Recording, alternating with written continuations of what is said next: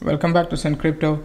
In today's content, I'm going to be talking about three coins that I think will be dominating the second half of March, right? The first one going to be ZILLIQA, right?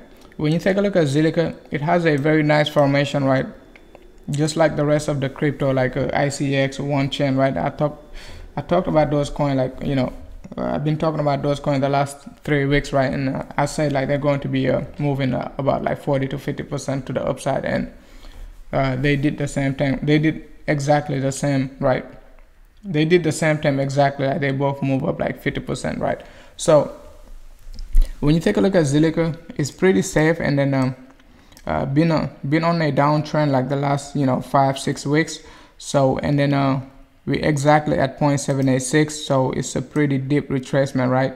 So just like Ethereum did, right? Ethereum I think pulled back to a 0.786, right? So we got a nice divergence between the RSI and then the price, right? If you take a look at it, it is pretty flat, relatively flat, but you could take a look at it this way at the same time, right? So what I'm expecting from ZILLIQA is pretty easy and simple, right?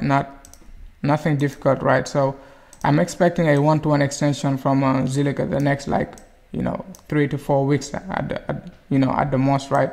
So when you take a look at it, right, you got a 5-wave impulse move and then a nice ABC correction to the downside.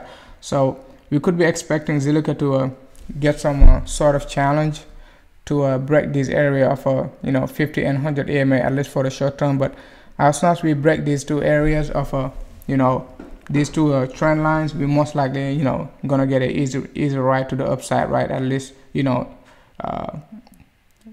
just about this area of resistance, right? But the first thing we need to focus on for ZILLIQA is to break these two EMAs, at least for the short term, right? The next couple of days, hopefully by Wednesday or Thursday, right?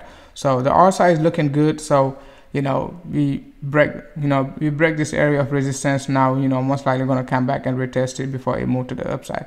So if you watch my ICX video, you know what I'm talking about. I've been talking about these coins moving below their 50 EMA, and then they're most likely going to their October high, right? So and then the next coin we're going to be talking about is NEBLIO. When you take a look at NEBLIO, NEBLIO has a very easy chart also, just like ZILLIQA, right? They both made the same type of formation and impulse move and then ABC correction to the downside. But the only difference between ZILLIQA and then NEBLIO is that ZILLIQA got a support from this area of 0.786, and then NEBLIO got a support from this area of 0.786. 0.618, and then ZILLIQA got a support from 0.786, right? So that's the only difference. While ZILLIQA is moving to the downside, and then NEBLIO is moving to the upside. That's the only difference. So but when you take a look at it, I'm expecting a 1-to-1 extension at least, right, from this area. And then if not, we're going to be challenging this area of resistance right around this area. So you would be looking at NEBLIO with a 45 to 50% move to the upside very shortly, at least like before end of the month. I'm expecting a big impulse move. So most of these crypto, they're already bottomed. I see like a lot of videos on YouTube, people saying like BTC going to like 1300, 1200. Myself, I used to think like BTC gonna go even like to 800. But when you take a look at like the alt season, we're getting like 3x, 5x, 10x, even like in June like 10x the last 4 months, right? You take a look at BNB, 3x, 5x, Tron 2x. So reason why I think like Bitcoin has already bottomed. But just talking about NEBLIO, I'm expecting a 1-to-1 extension. Basically the only area of resistance we got right now for NEBLIO is this area right here. So and then as soon as we break it, most likely we're gonna get a easy ride to a 45 to a 50% move to the upside, right? So and then the next coin we're gonna be talking about is AION.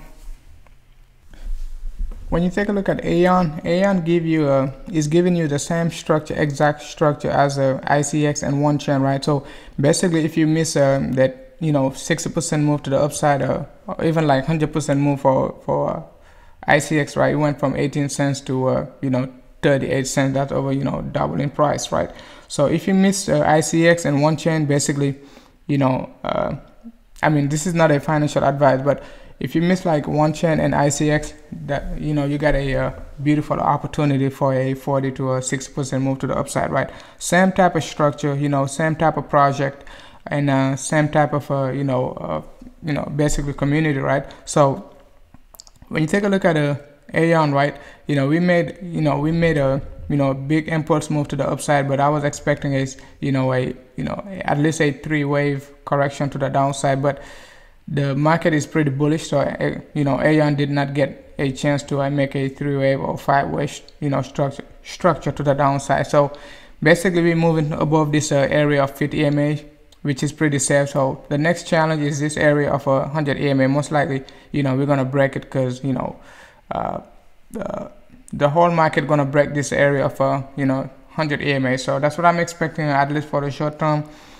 AION to be doing at least, right, to break this area of 100 EMA and move into this green box, just like I mentioned with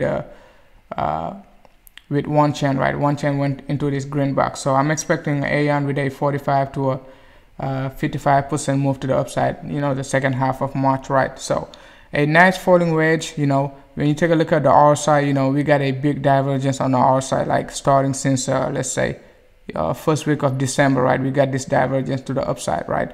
And then when you take a look at the price, we got we keep making these lower lows, right? So lower lows and lower highs, right? And then now we just broke out this area of resistance, right? So it's a big deal. You break this area of trend line, right?